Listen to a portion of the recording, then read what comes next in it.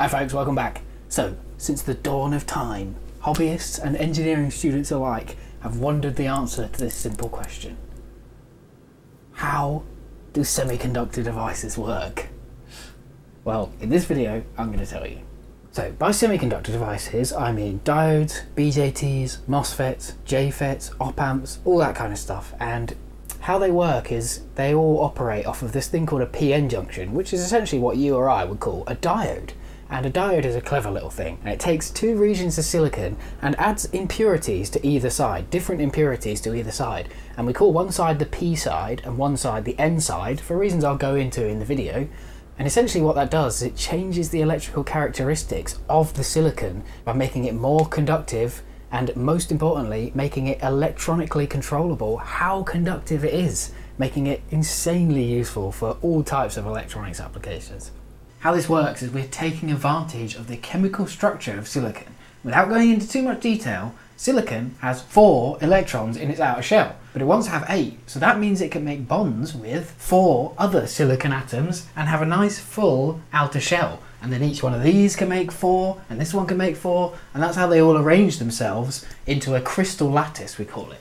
So what we do to create our special type of semiconductor is we replace one of these silicon atoms with something that, instead of having 4 electrons in its outer shell, has 3 or 5. And what does that look like? So if I replace this silicon atom with phosphorus, phosphorus has 5 electrons in its outer shell. So now we've filled up these bonds, we've just got an extra electron here that's hanging around. And if we replace this, instead of phosphorus, we put something like boron in there. Boron only has 3 electrons in its outer shell. And remember, these all want to have 8. So instead of having an extra electron here floating around, we've got a gap here where there's no electron. And because these want to have 8, that spare electron that was there, or this gap here, the spare electron that was there will want to go off if it gets the opportunity, and this hole will want to get filled if it gets the opportunity. The silicon atoms and these impurity atoms of phosphorus or boron are all neutrally charged. Silicon has the same number of positively charged protons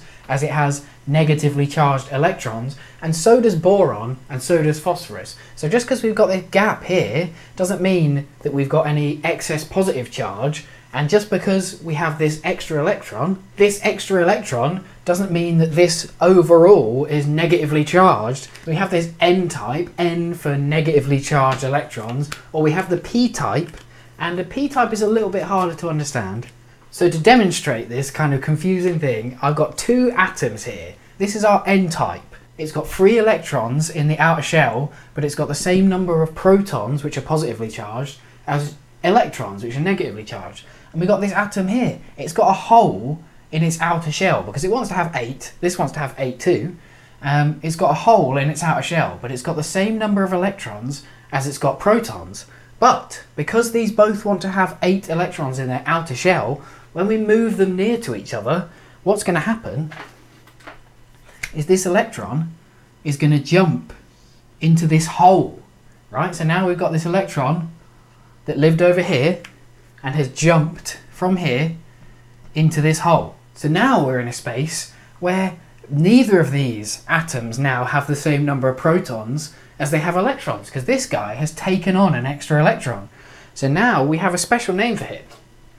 This guy is now a negative ion, right? Because it's taken on an electron. Electrons are negatively charged. So now this atom does have an overall negative charge. That's why I'm harping on that normally these are negatively charged, so that when they take on this extra electron, it becomes negatively charged. And because this guy has lost an electron, so he now has more protons than he has electrons. So this is now a positive ion. So I kind of spoke about this in terms of the motion of this electron moving over to here.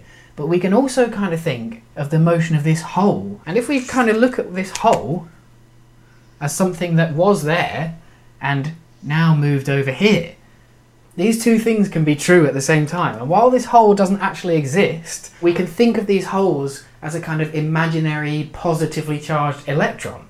And it's sometimes helpful to think of the motion of these holes because they carry a positive charge. They also move in the direction of the current. So if there's a current moving this way, one of the things that's kind of confusing about electrons is that because they're negatively charged, they move in the opposite direction to conventional current. It's just a kind of accident of the way that we defined these things before we knew what electrons were. It's unfortunate, but it's the way it is. So when I'm talking about holes, I'm really talking about where electrons used to be, but we can think of these holes, if you find it easier, as a positively charged electron. Okay, so this is why we do this. We have the N-type and the P-type, and when we put them together, we make a load of these ions, positive and negative ions, and it's this chemistry that make diodes possible. So now let's look at what happens with this diode. So we've taken this special P-type and we've taken this special N-type material and we've put them together, and we've got a ton of electrons here. And we've got no electrons here, we've actually just got a bunch of holes. So just like a gas diffusing in a room, if you have a concentration of gas, you know, if I have some smelly deodorant and I spray it, it will spread out because there's a high concentration of it in one place and a low concentration in another. These electrons will diffuse across this barrier.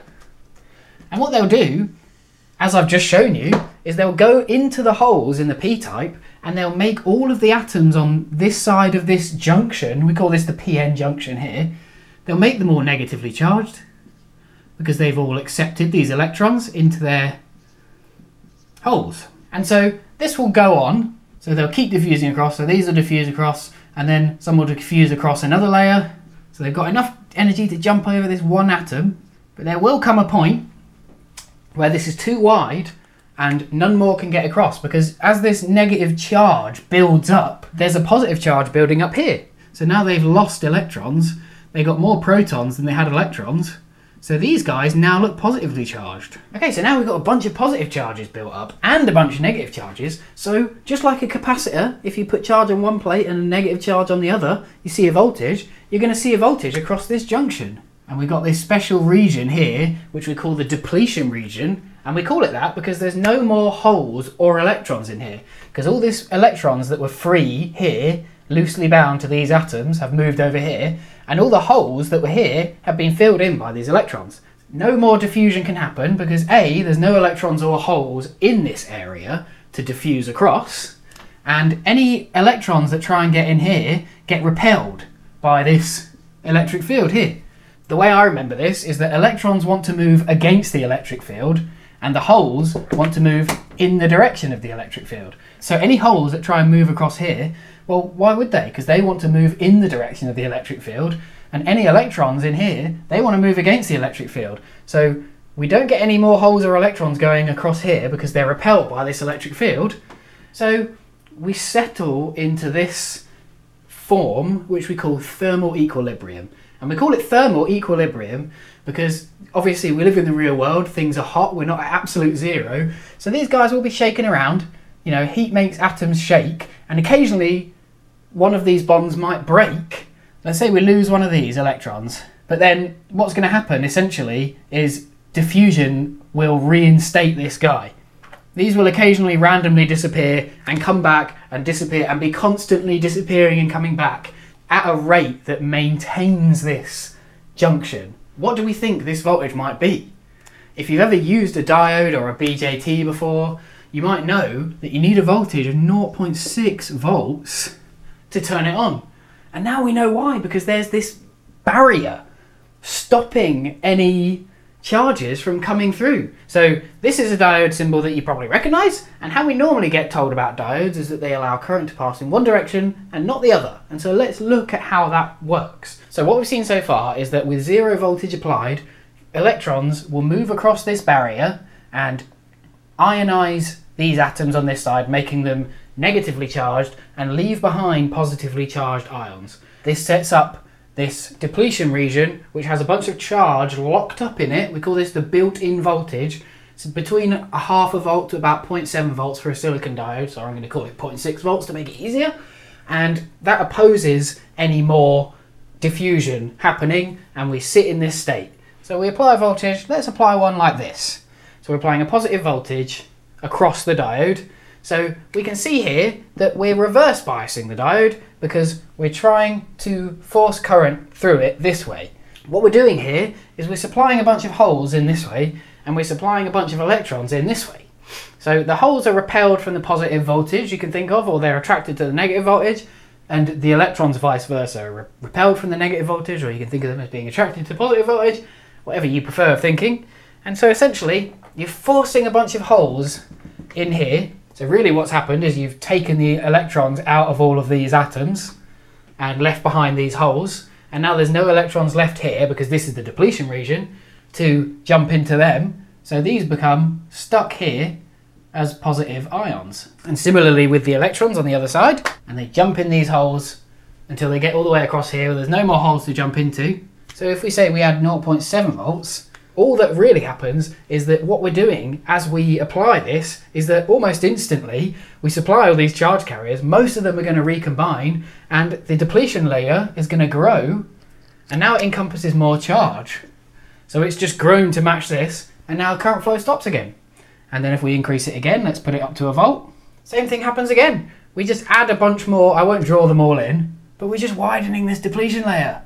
And so this is how this depletion layer can grow to prevent the flow of charge, because the wider this is, the harder it is for any of these charge carriers to get across. And that's the essential function of the diode. So I said a second ago that a very, very small current does flow. And that's true. In a reverse bias, a tiny current flows because there are actually some sneaky electrons in this p-type. Not many of them, a couple. We call them minority carriers, and there are a couple of minority holes in the n-type. And what did we say before? Well, we said holes want to move in the direction of the electric field and electrons want to move against it. So these minority carriers, the more you reverse bias it, the happier they are, because the stronger this electric field is, so they get whizzed across. These holes go this way and these electrons go this way. And we can see if we have holes going this way, then that means that we have a conventional current going like that. We have this reverse leakage current, we call it. It's a very, very small current. It changes a little bit with the reverse bias. It changes a lot more with temperature. So as diodes increase with temperature, all semiconductor devices actually get worse and worse and worse in terms of performance with temperature, for lots of reasons that I'm not going to go into. So we're back to normal, we've taken the voltage away. Now what happens if we forward bias the diode? If we don't supply enough voltage, 0.2 volts, we are adding holes along here, and we're adding electrons along here, and we're adding them with more energy. So the force that is felt by these electrons in here is great enough to pull some of these electrons out of the depletion region, and similarly it's enough to force some of these electrons into here, because remember these were very loosely bound, so it's difficult to get them to stay because they're repelled by this charge on this side. So some of these electrons essentially can get into this depletion region, and some of these holes can suck some of these out. But remember before I said that this diffusion was an always ongoing process. So with this low voltage, we're not taking these charges out quicker than they can be replenished, really. So this junction voltage is more or less stays the same. Let's say it just stays the same for now. It would go down a teeny tiny bit. So because we're not able to shrink the junction, and this is a very small field compared to this field, not many of these, some, but not many of these electrons or these holes are able to jump over the junction, because the junction is still very wide and because this electric field is still able to repel all but the most energetic of these electrons. But as we increase this voltage up to, let's say, 0.6 volts, more and more of these charges get taken out of the depletion region, and the electrons that come round have more and more energy compared to this electric field here, so more and more of them are able to jump over. So you get a double whammy with this is simultaneously shrinking, and we're getting more and more electrons or holes with enough energy to jump over. As you apply higher and higher voltage, this shrinks more and more, and these electrons and holes have more and more energy. So it very quickly, once we get over this point, the current shoots up through the roof. So if this is the current, this is the voltage, as we go over zero, we see almost no current, and then once we get to this turn on voltage, it just goes boom like that. And we suddenly get loads of current, and that's what happens if you plug in an LED or something without a current limiting resistor, all this current, it just goes across, it gets way too hot and it just blows up. And that's why we need to be careful with diodes. The important thing to take away here is that this depletion region is getting shrunk down, and that's allowing more and more charge carriers to come across. What we're essentially doing is we're applying voltages that either shrink or grow this depletion region that doesn't let carriers across, and that can be viewed as a kind of variable resistor. And it's not, we don't generally think of diodes as that, generally. When we come to BJTs, we'll see that it really is all about the manipulation of this electric field across this junction. So we add, for an NPN BJT, let's just say, because that's the easiest one for me to draw, we just add another one of these on here, and then we get another depletion region here, and then it's all about how we manipulate these two fields. I won't go into it here because obviously it's a topic for another video. So I'm gonna leave this video here because we've gone over kind of forward and reverse bias, which is kind of the important stuff. Next time we'll have a look at that IV curve in a bit more detail, and we'll talk about things like Zener diodes and Varactor diodes and other types of diodes that are interesting. So come back next time for all that. Thanks for watching. If you can't wait till next week, my supporters on Patreon have already got access to that video. You get access to my videos early, as well as cool bonus content I couldn't quite fit into these videos, as well as a load of other cool stuff. So check it out, it's in the description. Thanks for watching.